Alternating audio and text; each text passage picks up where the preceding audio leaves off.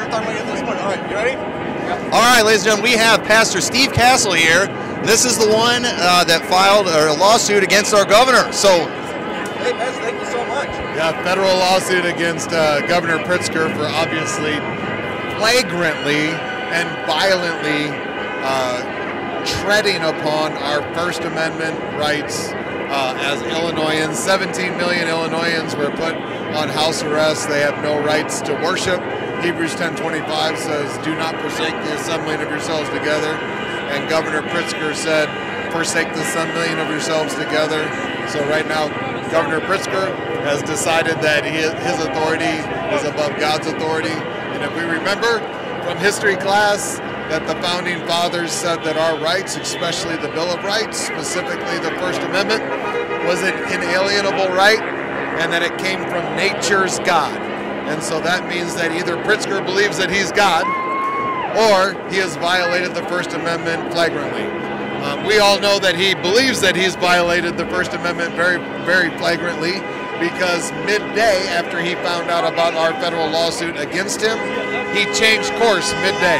That is a massive, massive victory.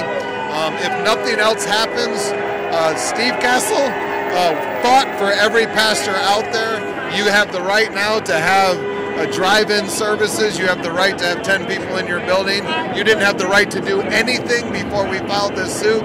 So worst case scenario, we actually fought for your rights to actually have church, but we are totally not done. I want all of the First Amendment back. I want it all back. All the First Amendment belongs to us as citizens, as patriots of this nation, and I'm going to keep fighting no matter what. I appreciate it. I want to say, as a pastor of a church, I appreciate it. I was thrilled when I heard about it because, a lot of times people don't know exactly how to go about trying to stop these things. And so you kind of hope somebody in the legislature or somebody kind of takes that stand. And I appreciate you taking the time to figure out what needs to be done, getting it done, and being willing to take some ridicule. The governor, he kind of addressed you like, there's something wrong with you. You just don't care about people. Well, what do you have to say to that? The guy, I wish I really had the time, because if somebody was honestly looking for a legitimate debate about this, the fact that right now COVID has a 0.007% chance of killing someone in Illinois. 0.007% chance. That is abysmal.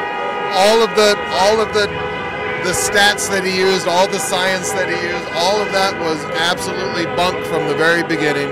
The fact that right now 210,000 children, if you have a heart, if you're out there and your heart actually beats, listen, 210,000 children in the United States, because of this lockdown, are being right now raped, molested, and physically abused. Raped, molested, and physically abused. I have a heart. Because I have a heart, we have got to end this lockdown. We've got to set people free. We've got to get these kids to some help. The alcoholism in our country, they've already proven it, has gone up. Alcohol and drug abuse has gone up 55%. 55% more people right now are in alcoholism and drug abuse addiction because of what this has done. The stats, I could do this all day. What is going on right now because of this lockdown is killing more people, probably 10 times more people than anything that COVID could do. This has never been about COVID. This has been about control and death. And we have got to fight against that. If you call yourself a Christian out there right now, you should be livid that your government has taken away your rights to get into people's lives, to get the gospel physically into people's lives, to cry with those that cry, to rejoice with those that rejoice, to lay hands on the sick and see them recover. This should be a deep driving passion on the inside of you if you call yourself a person of God. So you're going to be open Sunday, right? That's what I heard on the radio.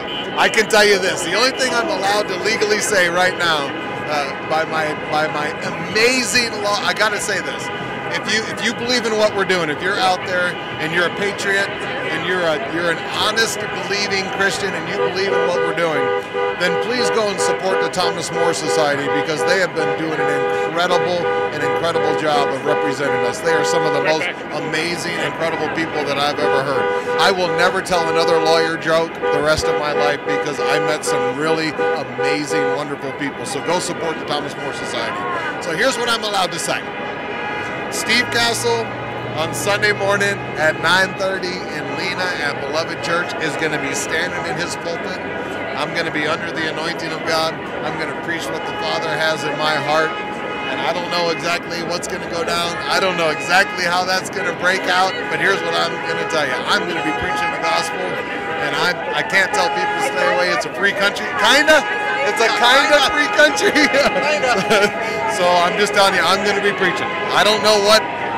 Right now, I don't know exactly what the context is going to look like, but I will be in my pulpit preaching my heart out like I do on every Sunday morning. Well, hey, we will be at our church praying for you that day. Amen. All right. I receive it. I covet your prayer. God bless you. Thank you.